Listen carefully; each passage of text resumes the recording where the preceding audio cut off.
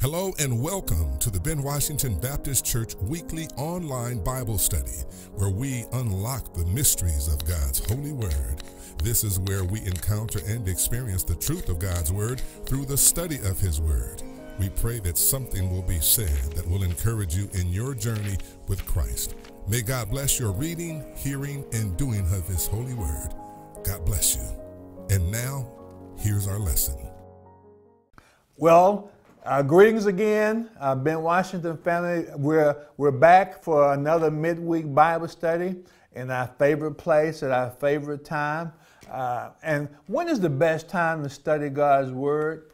When you're hungry, when you need it, as often as you can get it. So we're excited that you are taking the time today to participate in our midweek Bible study. We pray that the lessons that you're learning in the Word of God is helping to produce the fruit in your life or a harvest.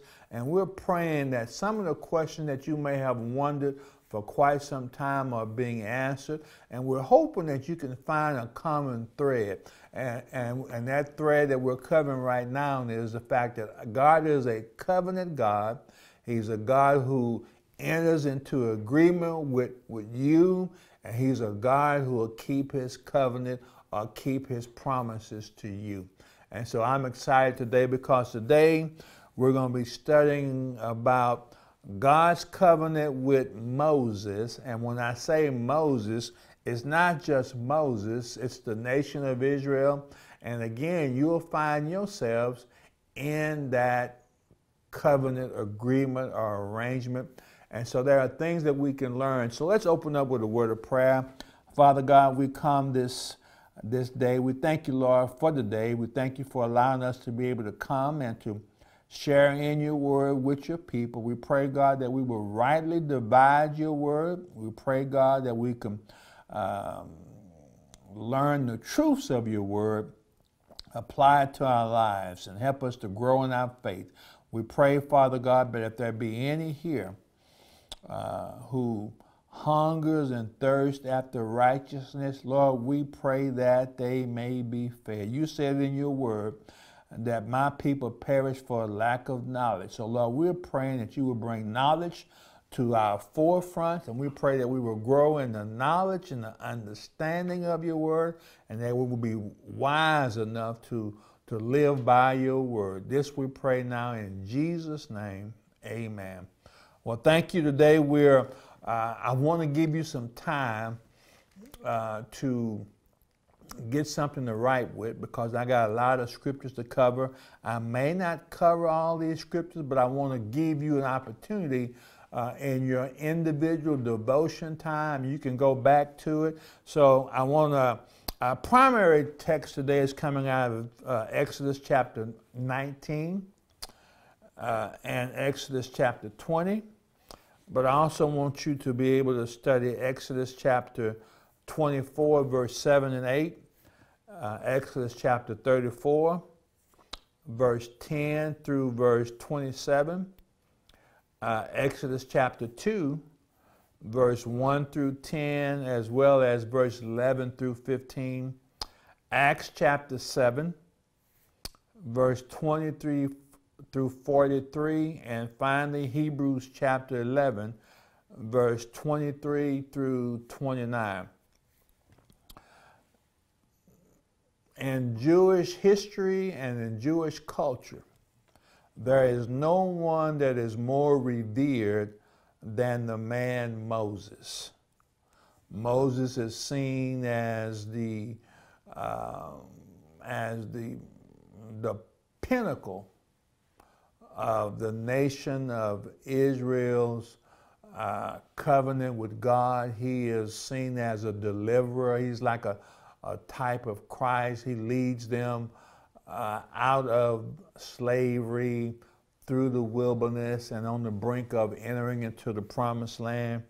And so Moses is an interesting character. And so there are some things that I want us to be able to see about Moses. And the reason why I'm spending so much time in the Old Testament is because it is true that the Old Testament is the New Testament concealed, and the New Testament is the Old Testament revealed. Now, the whole Bible is about Jesus, and you can find Jesus and shadows of Jesus as you study the life of Moses, and you can also see how God's covenants that he made in the Old Testament will help us to appreciate the covenant that he's made with you and I today. So let's see some things that we can learn about Noah. And so when you study Exodus chapter 2, verse 1 through 10, these are some things you can learn about Moses. First of all, he was born in Egypt. He was born to parents who were of the tribe of Levi. He was born under an edict of Pharaoh of Egypt, which was to kill all males born of the slaves. He was shielded by his parents for 3 months. And then they finally sent him up the river and was discovered by Pharaoh's daughter, Moses' sister, Miriam, had followed the basket and had a conversation with Pharaoh's daughter and said, "You want somebody to watch the baby?" And actually, Moses' own mother raised him and got paid. She's the only mother I know that got paid to raise her own kids. And so he was found by Pharaoh's daughter, raised by his birth mother. He was raised up in the house of Pharaoh in the ways of the Egyptians. He killed a man at the age of 40, thinking that was how God was going to deliver Israel from slavery. Once the Pharaoh had discovered that it was out that Moses killed a man, Moses fled to Midian, where he lived as a shepherd for 40 years. He married an Ethiopian woman. He was the father of 2 sons. He encountered God at the age of 80.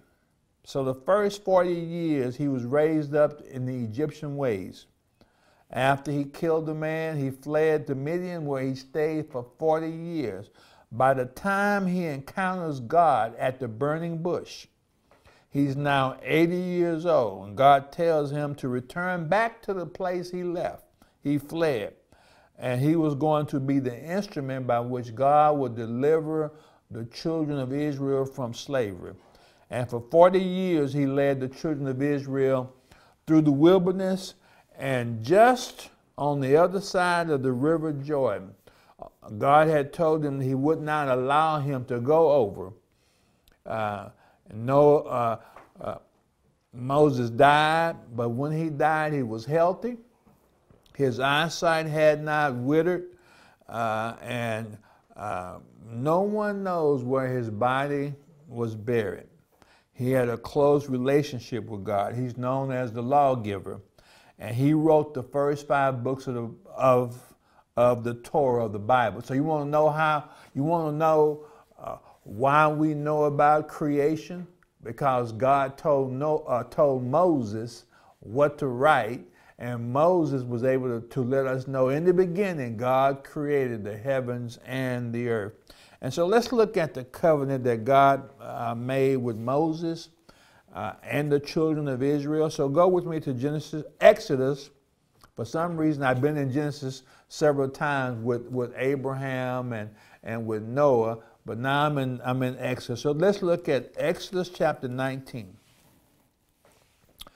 God delivered the Israelites by bringing plagues upon Egypt. There were 10 plagues. The last plague was the death angel passed by, where the firstborn of Egypt died, and only those who were covered by the blood did the death angel pass over. And so now they are delivered from Egypt. Let's look at verse 19. Verse 19 tells us, chapter 19, verse 1. On the 3rd new moon, that's the 3rd month, after the people of Israel had gone out of the land of Egypt. On that day they came into the wilderness of Sinai. They set out from Rephidim and came into the wilderness of Sinai, and they encamped in the wilderness. There Israel encamped before the mountain.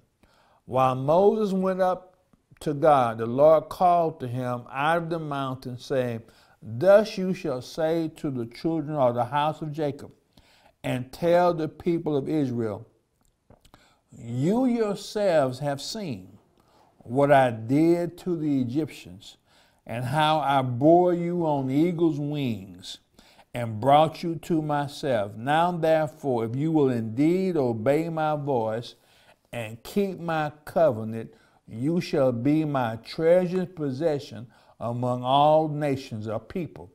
For all the earth is mine, and you shall be to me a kingdom of priests and a holy nation. These are the words you shall speak to the people of Israel. So, the children of Israel have now escaped Egypt. They're at the Mount Sinai, and it's also referred to as Mount Horeb in other passages of Scripture, but they're at the Mount Sinai, and God calls Moses up to the mountain. Moses. And God instructs Moses to Listen. remind the children of Israel or children of Jacob how he had delivered them. Do you know there are some things that should not escape your remembrance? When you yourself, by the experience that you've had in your life, you've seen God bring deliverance. Have you ever had a situation where you know it was nobody but God? And when you have a nobody but God experience, you don't have to have anybody else tell you. Why? Because you've seen it for yourself and you know that it was God. So what God is saying, I want you to remind Israel, the children of Israel, who have been in captivity for well over 400 years. I want you to remind them of what they saw with their own eyes. He says, now, and I want you to tell them that if they will obey my voice, that I will make a covenant with them, and they will become a treasured possession, special on the earth. They would be a nation, a holy nation, a kingdom of priests. And so God said, go back and tell them what I told you.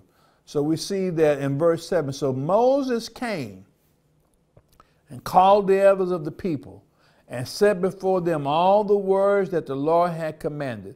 And the people, listen, as the people said, oh yeah, Lord, we're going to do exactly what you say. We're going to, obeying you is going to be easy. Everything you tell us, Lord, we're going to do. You ever seen people say that? Yeah, I can do that, Lord. So God says that if you obey my voice, you'll be a special people to me. Now, Moses, go back and tell them what I said. And they say, so he called the elders. And the elders said, yeah, we can do that. We can do that. They all agreed. Yes, that's a good covenant. So look at verse number 7 and 8. And it says, and all the people answered together. They were all in agreement. And said, all that the Lord has spoken, we will do. And then Moses reported the words of the people to the Lord. So Moses is kind of a mediator. He goes, he hears what God says. God said, go tell them what I said. He tells the people what God said. They say, we can do it. Moses goes back and said, Lord, they said they can do it. So now they're in covenant. So God says, now, I want to seal the deal. And so do you know what God does? God tells Moses to, now in 3 days, I want you to bring them to the mountain. And I'm going to speak to them, and they're going to hear my voice. And they're going to know that I'm the one that have spoken. So when you read Exodus chapter 19, that story will come out. But let's go down to verse number 16. On the morning of the 3rd day, there was thunders and lightnings and a thick cloud on the mountain and a very loud trumpet blast, so that all the people in the camp trembled. Then Moses brought the people out of the camp to meet God, and they took their stand at the foot of the mountain. Now Mount Sinai was wrapped in smoke because the Lord had descended on it in fire. The smoke of it was like the smoke of a kiln, and the whole mountain trembled greatly. And as the sound of the trumpet grew louder and louder, Moses spoke, and God answered him in thunder. Moses. The Lord came down on Mount Sinai. So that's the presence of God is at the top of the mountain, and the people are at the bottom of the mountain. They see the smoke, they hear the thunder, they hear the sound of the trumpet that's getting louder and louder. And verse 21 says, and the Lord said to Moses, now go down and warn the people, lest they break through to the Lord to look, and many of them perish. So in other words, God set some limits. They couldn't go past the limits that God had set. So when they're gathering around at the foot of the mountain, we get to chapter 20. And in chapter 20, these are the words spoken by God to them. So here's what God says. Can you imagine that day? They hear a voice. They're at the foot of the mountain. God's at the top of the mountain. And God speaks so loud that everybody can hear what thus say the Lord. And here's what God says. Verse number 2. I am the Lord your God, who brought you out of the land of Egypt, out of the house of slavery. In other words, he's letting them know, hey, I am Jehovah. I am Elohim. I am Adonai. I am El Shaddai. I am the Almighty God. And so I'm the one who delivered you. He looks at verse 3. Now he's making a covenant with him right now. You said you're going to obey me. Here's what I want you to do. You shall have no other gods before me. That's the first commandment. He says here in verse 4, you shall not make for yourselves a carven image or any likeness of anything that is in heaven above, or that is in the earth beneath, or that is in the water under the earth. You shall not bow down to them or serve them. Why not? For I, the Lord your God, am a jealous God. I visit the iniquities of the fathers on the children to the third and fourth generations of those who hate me. In other words, those who disobey God, it not only affects them, it affects those who come behind them. Do you know that some of the things that you have gone through is a direct result of your parents and grandparents and great-grandparents? Why?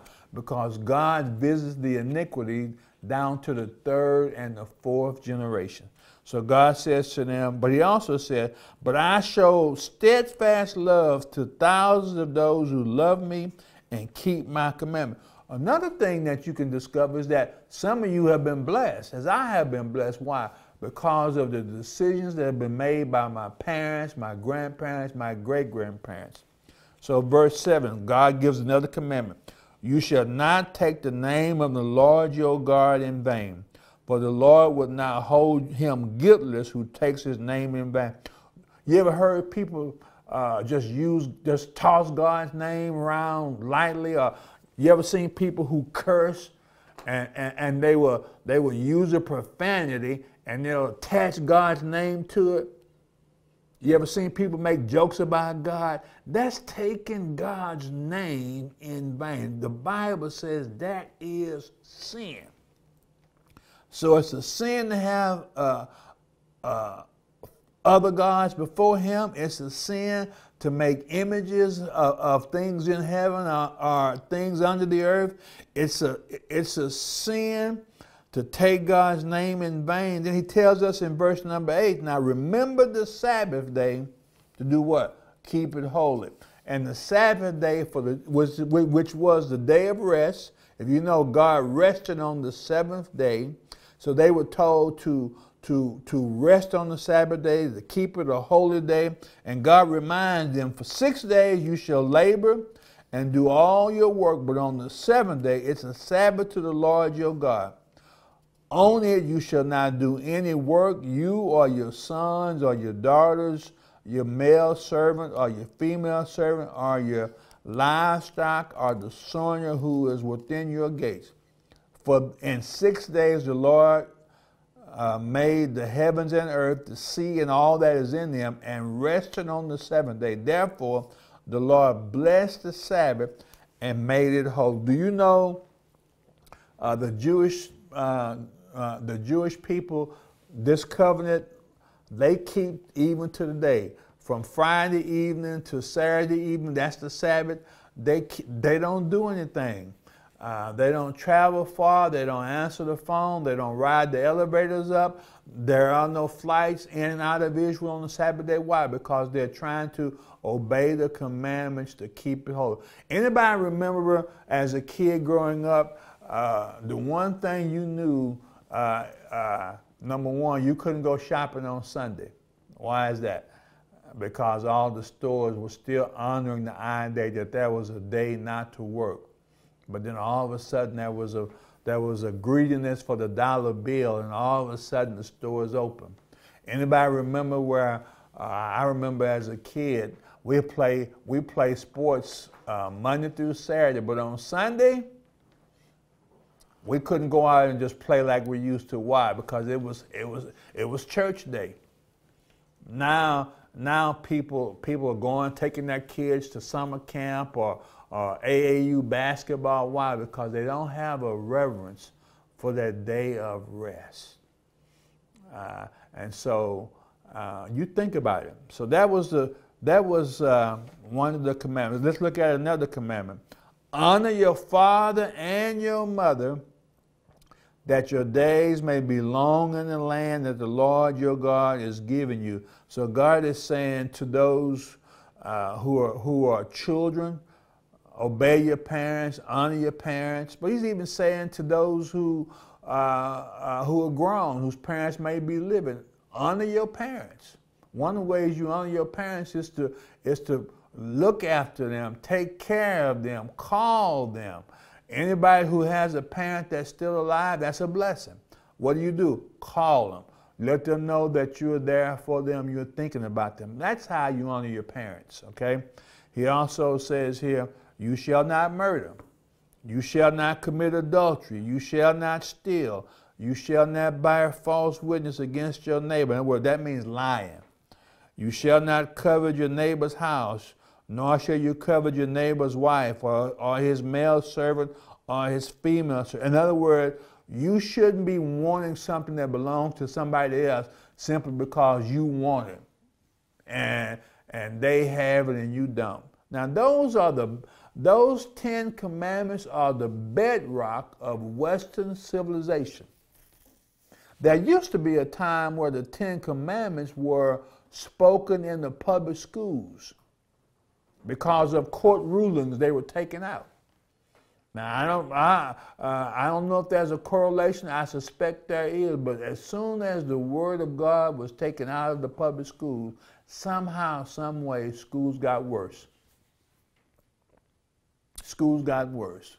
When you take the consciousness of God out of the mind of people, things get worse. When you read Romans chapter 1, the Bible says that because they did not like to retain God in their knowledge, God gave them over to a reprobate mind. There's something about not keeping the commandments of God at your forefront. And so the 10 commandments, this is it. This is the covenant that God made with them. God's covenant was pretty simple. You do these things. You obey me. This is what God was saying. You do these things and you shall live. You shall prosper. You shall become a priest, a holy nation. Now, the question on the table is, have you kept God's commandments? Come on now. Is there any of those commandments that you've kept? You've never stolen, you never lied, you never committed murder. You never committed adultery. Even Jimmy Carter said when he was president, I've committed adultery in my heart. Why did he say that? Because because Jesus said, if you look on a woman to lust, you've already committed the sin. So the truth of the matter is, when God established these commandments, he said, now if you break one of them, you've broken the covenant. But they did say to God, they are going to do what? Do everything that God says. Isn't that true? Is that not what they said in Exodus chapter 19? So let's look a little bit more and let's see how God sealed this covenant. Go with me to Exodus chapter 24. Minister White, this is very interesting. How God sealed the covenant. They made an agreement, so how do you seal it? Well, how does a man and a woman seal a covenant when they get married? They give them a ring. They make vows. They pledge their commitment to one another. But let's look at how God sealed the covenant with Moses and the children of Israel. Let's look at verse number 5. Verse number 5 says, and he sent young men of the people of Israel who offered burnt offerings and sacrificed peace offerings of oxen to the Lord. And Moses took half of the blood. He took half of the blood and put it in basins, and half of the blood he threw on the altar. So half the blood was thrown on the altar, and half the blood, let's look at the other half, it was put in basins. Then he took the book of the covenant and read it in the hearing of the people. And they said, all that the Lord has spoken. Here's the second time they said, all that the Lord has spoken, we will do, and we will be obedient. And Moses took the blood and threw it on the people. And behold, the blood of the covenant that the Lord has made with you in accordance with all the words. So they made a blood covenant. Now, I told you earlier that covenants could be sealed by cutting your palms, and the two parties would share blood, or they would cut the wrists and they would mix their hands together and share blood. And so in this instance, God's making a covenant with them, and so half the blood of the shed was put on the altar, and the other half was thrown on the people. And they said, we will do all that the Lord has said to do. Now, most people think there are only 10 commandments. But when you read all of Exodus and you read Leviticus and Numbers and Deuteronomy, it has been noted that there were over 600 plus commandments to do. And if you only broke one of them, you were a law breaker. And so I want you to know that we're moving from the covenant that God made with Abraham, and through his seed all nations will be blessed. The covenant with Noah that all the offspring of Noah, that he would never destroy the world again by flood, and that every time you see a rainbow, that's a sign of the covenant that I made. Never again, never again. And now we enter into the covenant with Moses and the children of Israel, and how you're going to be a special people to God if you obey and keep his commandments. But it's not just the 10. The 10 are the basis. Everything else comes from those 10. But the commandments to keep were numerous, well into the hundreds. But they had made a commitment to God that they would keep the covenant. And so I want to share with you, number one, God is a covenant God.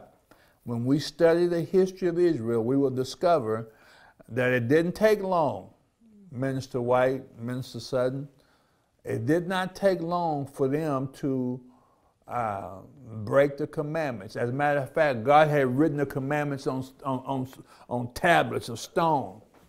And while Moses had spent some time up with God, God told Moses, Moses, you need to get down because those people are throwing a party.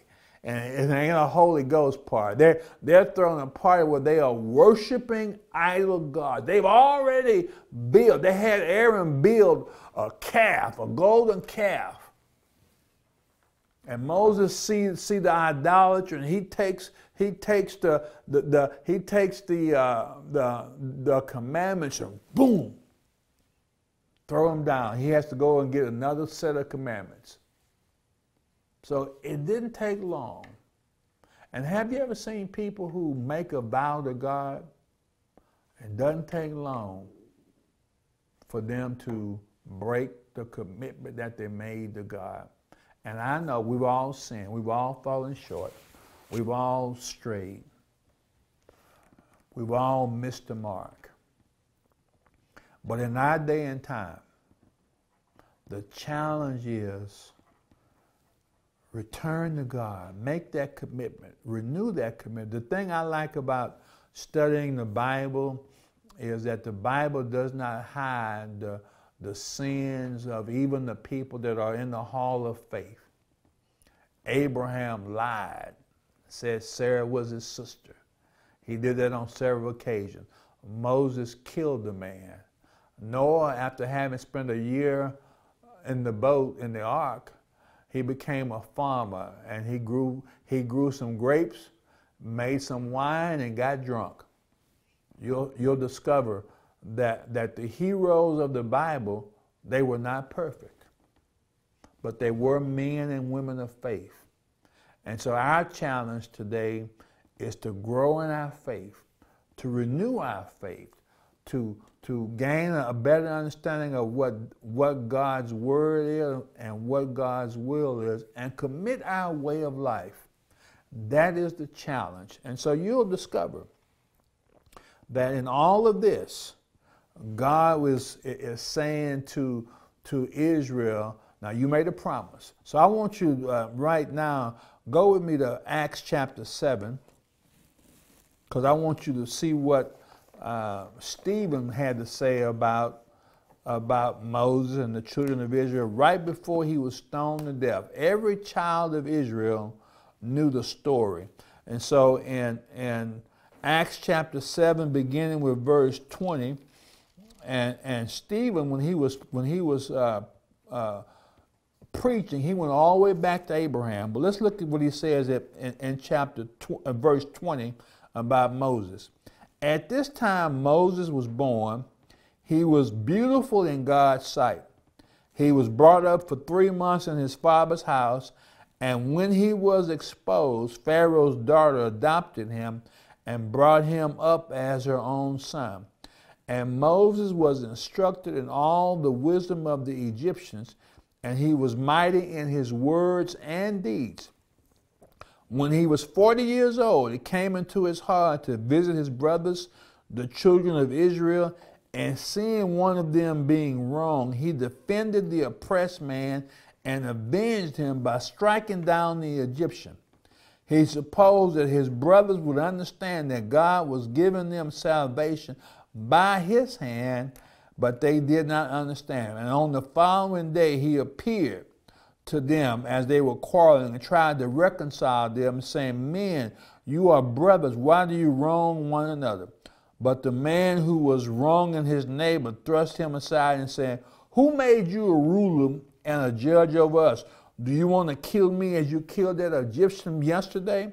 So in other words, Moses, you killed this man and you think nobody knows about it because you look to the left and you look to the right, but there was somebody who knew. So when Moses heard that, the Bible says, and at this time retort, Moses fled and became an exile in the land of Midian, where he became the father of 2 sons. And now when 40 years had passed, an angel appeared to him in the wilderness of Mount Sinai in a flame of fire in a bush. When Moses saw it, he was amazed at the sight, and as he drew near to look, there came the voice of the Lord. "I am the God of your fathers, the God of Abraham and Isaac of Jacob." And Moses trembled and did not dare to look.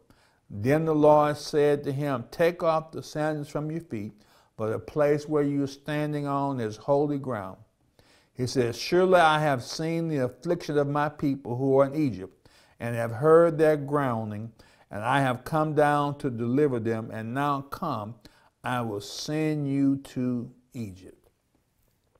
And so when you read the story of Moses in Exodus, and you read Stephen's recollection of what Moses did, you'll see that Moses was obedient to God.